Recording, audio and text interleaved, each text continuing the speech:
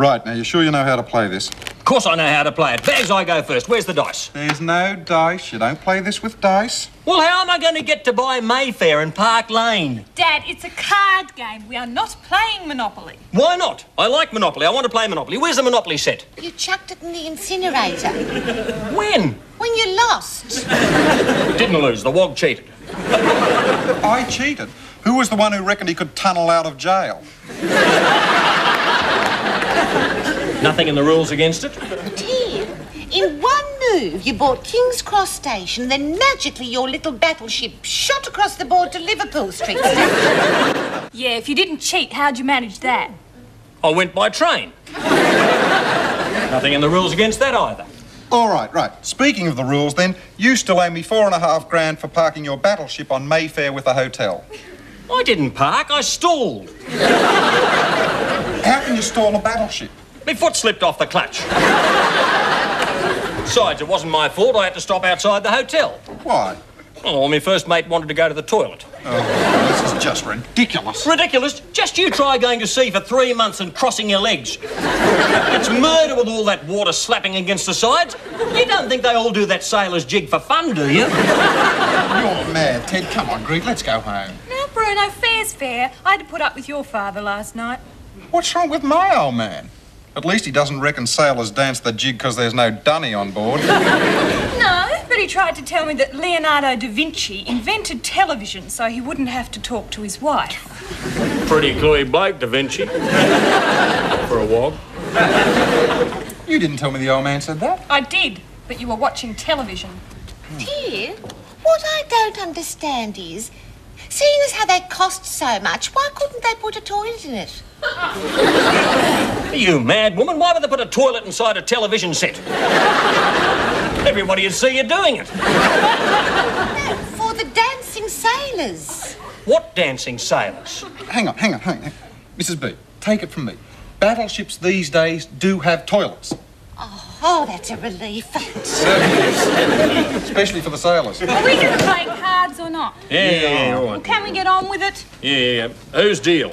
I've already dealt. Oh. Well, just a minute. I've been cheated. Someone's got more than I have. That's the pack. Oh. Now, you're sure you know how to play gin rummy? Of course I know how to play it. I nearly invented it. I used to play it that was running out of my ears. Don't you worry about it, mate. You just look after yourself. Righto. Here we go, then. Yeah, righto.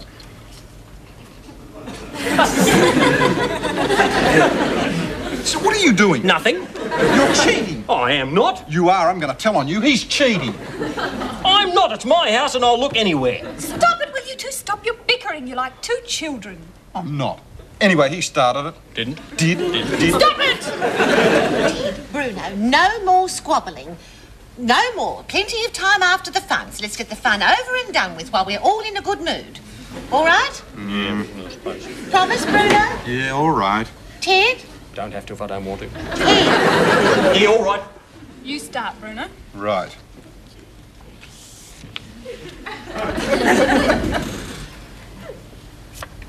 Your go, Tiddles. You finished? Yeah. You don't want that one? No. You sure? Yeah. I mean, you can change your mind if you want. I don't mind first time round. I don't want to change my mind. Oh, don't say I didn't warn you. Oh, this is too easy. Snap!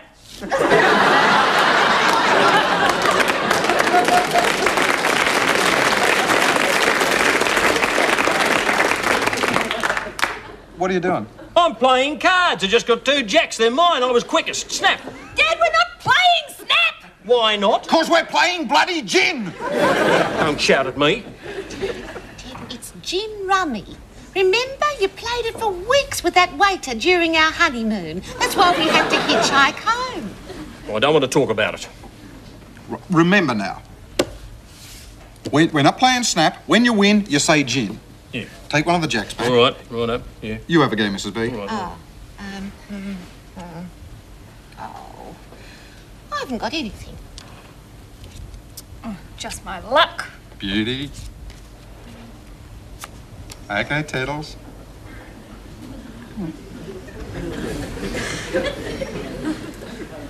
Gin. I win, you lose. I'm the king of the castle. Righto, that's it. I'm not playing anymore. You're bloody mad, Tiddles. Come on, Greek. What's the matter with you? You bad loser or something? How can I lose when I'm playing gin and you're playing Snap?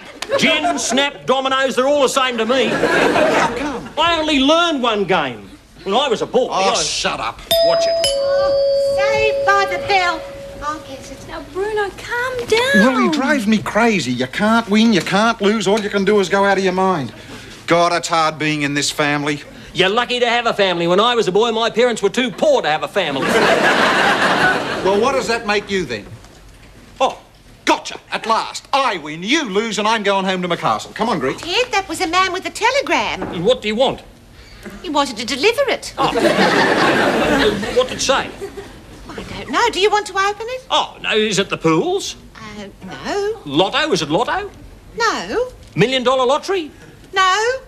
Oh, well, chuck it away then. No, Ted, someone's got to open it, and I don't want to open it because it's bound to be bad news. Then again, it might be from the Queen, thanking me for her birthday card. Give it here. I'll open it. What does it say? Hang on. Regret to advise your Uncle Jack has passed away. Stop. Will visit and explain in full stop. Arriving tomorrow by bus stop. Clary Vernon. Poor old Uncle Jack. Well. Who'd have thought it? Dead at 97. Well, you wouldn't read about it. Poor old Uncle Jack Bullpit dead. Oh, well, that's another funeral we've got to fork out for. Who was he, Mum? I never met him. Oh, you wouldn't have, dear. He was an uncle of Ted's, always out in the bush. Sort of a prospector, I think. I had a letter from him a few years ago. Just a minute. There was a key that came with that letter and a note saying, hang on to this key after I've gone because then you'll be rich. Pickle me grandmother, I'm a millionaire. Good on you, Uncle Jack. Oh, hello, dear. How was your day? Bloody shambles, of course. Someone should blow young talent time up. Dear, what's happened now? I'm standing on the station, I get this feeling I'm being watched, and I look around and there, larger than life, is Johnny Young and his mob of midget Liberace's leering at me from this poster on the wall. Oh, dear, what did you do? Only thing I could possibly do. What? Drew a moustache and glasses on them all. Gee, that's terrible. Of course it's terrible. The station master caught me and confiscated me Textacolour. G'day, Dad. Yeah. Where's my paper? In the lounge room. Oh, what are you doing? Nothing. That'd be right. Typical bludging university student. Dad, I am not bludging at uni. I am... Bull! You smart-ass university medical students are all the same. You spend years hanging around and all you learn to do is write aspro in Latin. Why don't you learn to do something good for society? Like what? Like helping your mother open the door. Go on. Oh, yeah. Bloody kids, give them a face full of pimples, they think they own the world. Ted! How are you, mate? You haven't changed a bit. Remember me, Clary Vernon? No. Of course you do. I met you a few years ago with your Uncle Jack. You know, when you bailed us out of the Hooskow in Rockhampton. Oh, no, I'm Craig. Oh. G'day. Good day, mate. Who's the old bloke? Oh, that's Ted. I'm Craig, his son. Ted Bullpit? Yeah. Him? Bloody hell. What happened to you? I mean, you used to be young and good-looking like him. It's a long time ago, Clary. You see what living in town does to you? A man gets old before his time, just dodging all the traffic and keeping away from the crims in the cross. Crims? What crims? Don't tell me you haven't noticed. They've knocked off all the trams. By the way, what have they done with the end of Circular Quay? Well, what do you mean? Who put that huge concrete pavlova there? Oh, that's the Opera House. The Opera House, eh? Jeez, that went up overnight. Who was it at the... This is Clary Vernon. Oh, hello. I'm Thelma Bullpit because he married me. Pleased to meet you, missus. Look, I'll leave you to it, so... nice meeting you, Mr. Vernon. Ta-da, Ted. Craig. Yeah, right. Oh, sit down, Clary. Oh, would you like a beer? No, thanks, missus. I can't stop. I left Doris at the pub in Dubbo. Oh, Doris is your wife? Sort of. She's a mule. Oh, well, as long as you're happy, that's the main thing. I think I'll make a cup of tea. Gosh, Clary, I still haven't got over the shock of old Jack going. It was a sad loss. How much? What? How much do you leave us? Oh, I don't know. He was a pretty good prospector, but the sherry sort of flowed like water when Jack Bullpit was in town. What do you leave us? Well, I don't know. It's all locked up in the box.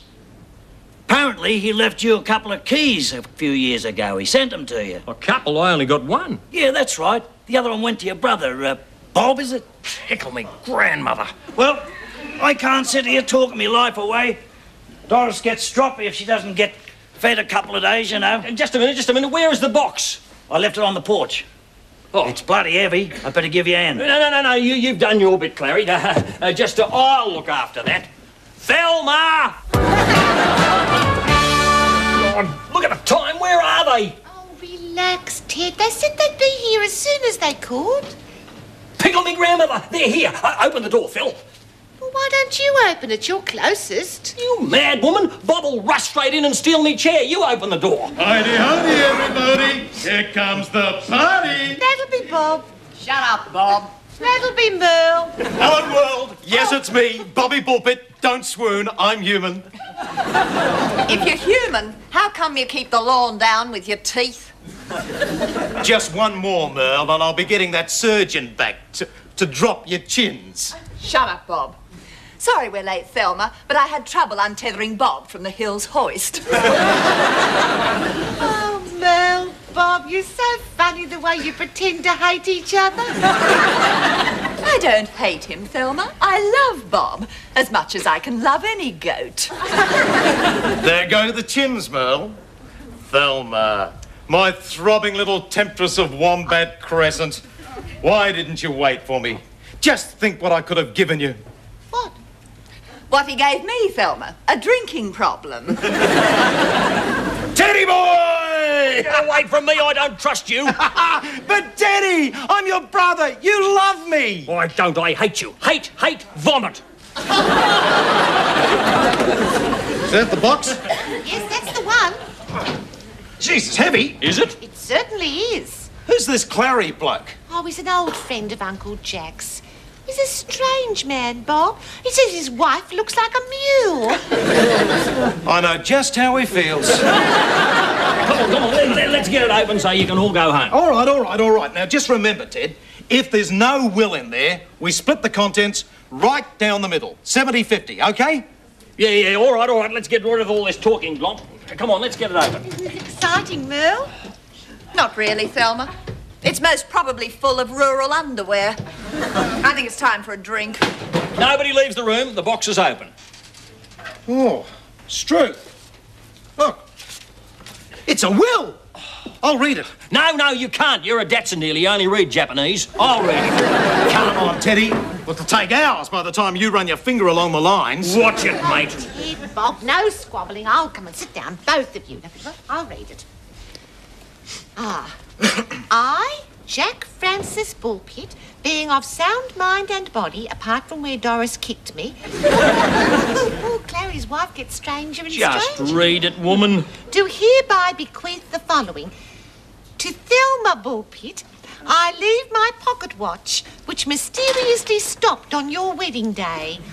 Oh, thank you, Uncle Jack. I always thought you were Get on very with it, nice. woman. What do I get, Phil? Oh, to Merle Bullpit, I leave my profound sympathy and my hip mask. Bad luck, Merle. It's empty. I thought you said he was rich. Of course he's rich, and I'm getting all of it. Go on, Phil, go on. To Robert Moncrief Bullpit, who in 1958 sold me a ute with a diff full of porridge, I leave my old violin. Oh, ripper! I'll paint it purple and nail it over the bar at home. See? He got you back. You thought you were getting a gold mine, but you didn't. I'm getting it. Go on, Phil, go on. To Edward Melba Bullpit, my favourite nephew, I leave something I stumbled across in my wanders and have kept for you all these years. Oh, I'm rich. What is it? A pair of old boots! G'day, Mrs. B. Oh, Bruno, cooey, Bruno. G'day, Merle. How are you? Fine, thank you, Bruno. You're looking, well. Yeah, good. I fixed your blender, Mrs. B. Thank you, Bruno. How much do I owe you? Forget it. Just one thing. Why did you put a sock in it? I didn't. Ted did, because the spin dryer broke.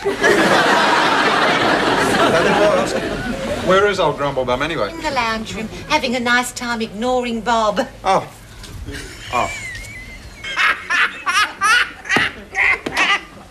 So the bloke who owns this dog, he says...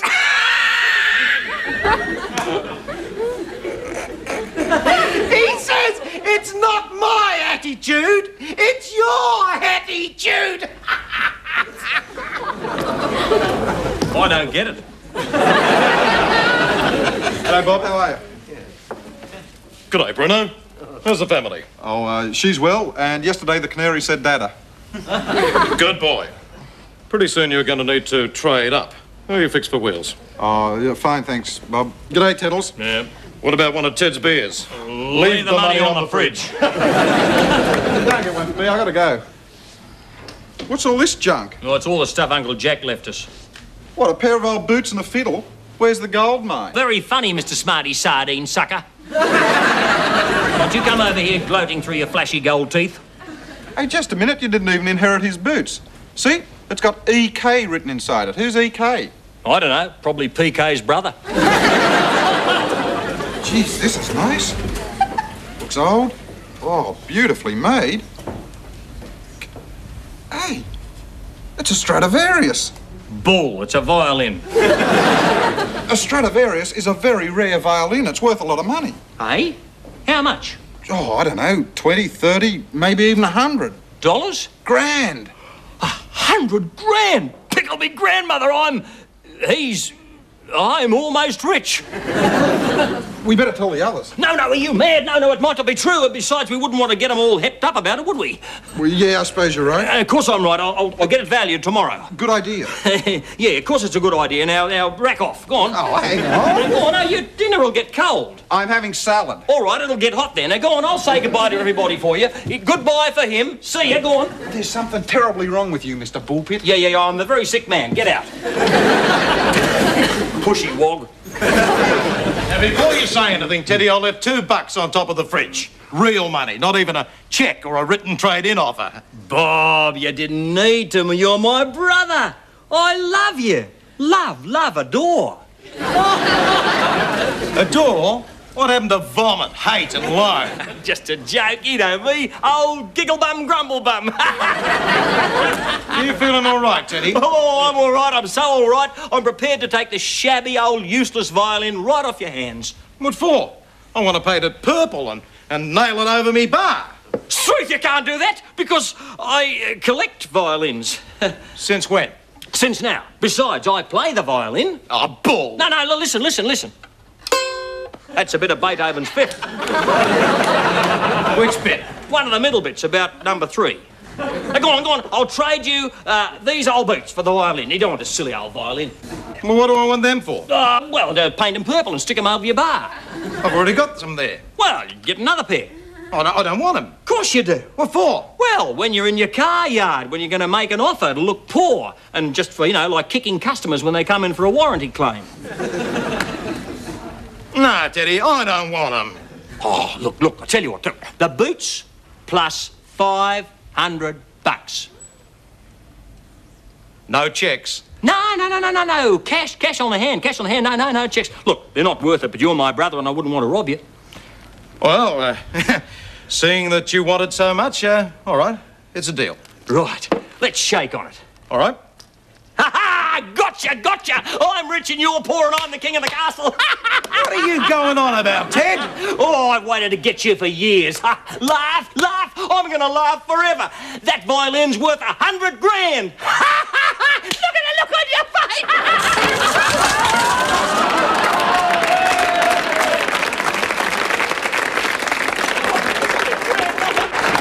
My grandmother! I'm poor again.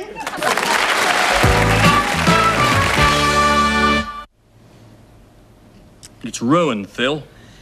Perhaps if you got some arrowdite? Not worth a cracker. Doesn't look much for $500, Ted. Don't want to talk about it. You haven't even got the boots. Oh, gosh, that doorbell's up late, Ted. Better open the door.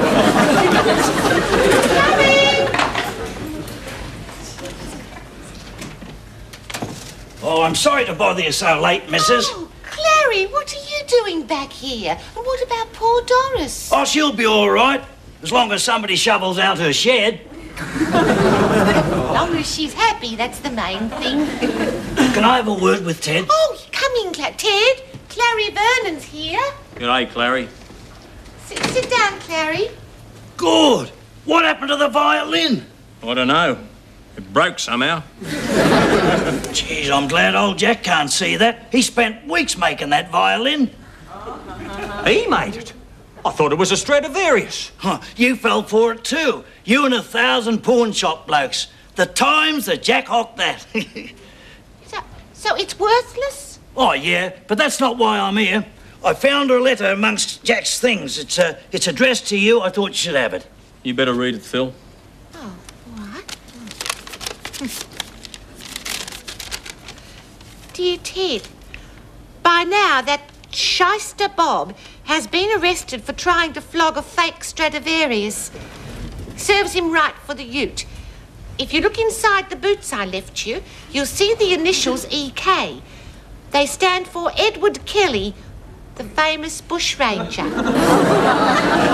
Tickle me grandmother, I've given away Ned Kelly's boots.